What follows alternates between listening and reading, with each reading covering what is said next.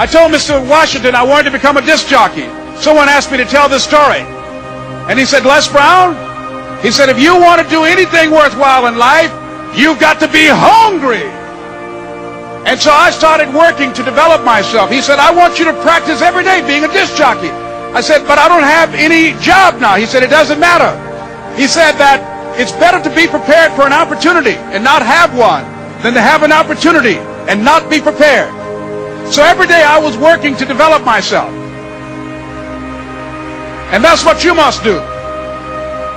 And as I was working to develop myself, I applied for a job as a disc jockey, WMBM on Miami Beach.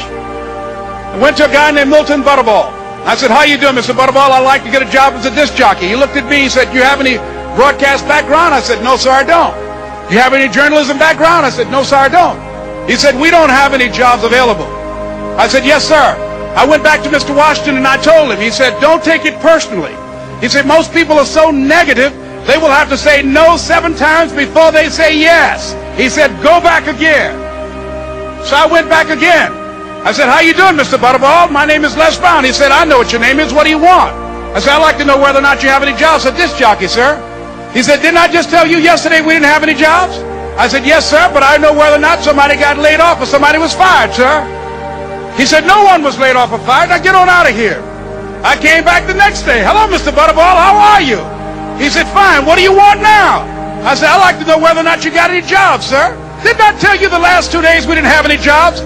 I said, yes, sir, but I don't know whether or not somebody got sick or somebody died, sir. He said, no one got sick or died. Now don't come back here and throw me out again. I came back the next day like I was seeing you for the first time. I said, hello, Mr. Butterball, how are you? He looked at me with rage. He said, go get me some coffee. I said, yes, sir. And I went to get him some coffee. After a while, I would get their lunch and dinner, and I would go in the control rooms and take the disc jockeys their food, and I would not leave until they would ask me to leave. Then they started trusting me to pick up entertainers that came to town. Entertainers like the Four Tops and the Temptations and Donna Ross and the Supremes. I would drive them all over Miami Beach in the disc jockeys' big long Cadillacs. I didn't have any driver's license, but I was driving like I had some.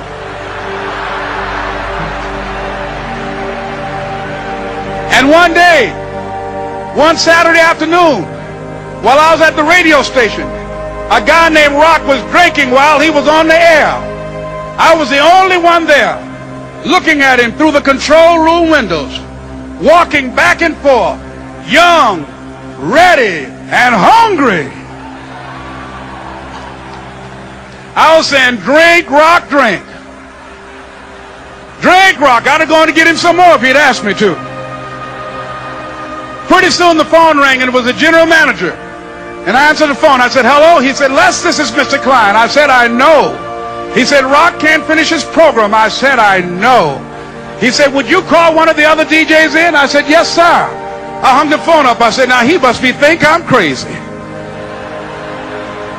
I called my mom and my girlfriend, Cassandra. I said, y'all turn up the radio and come out on the front porch. I'm about to come on the air.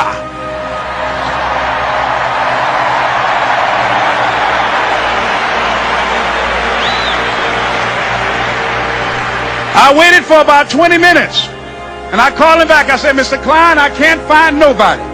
He said, young boy, do you know how to work the controls? I said, yes, sir. He said, go in there and don't say nothing here. I said, yes, sir. I couldn't wait to get behind those controls. I put on an old Stevie Wonder record called Fingertips. I sat down behind that turntable. I said, look out, this is me, LB Triple P. Les Brown, your platter playing papa. There were none before me, and there will be none after me. Therefore, that makes me the one and only. Young and single and love to mingle, certified, bona fide, indubitably qualified to bring you satisfaction, a whole lot of action. Look out, baby, I'm your love man. I was hungry. I was hungry. You gotta be hungry.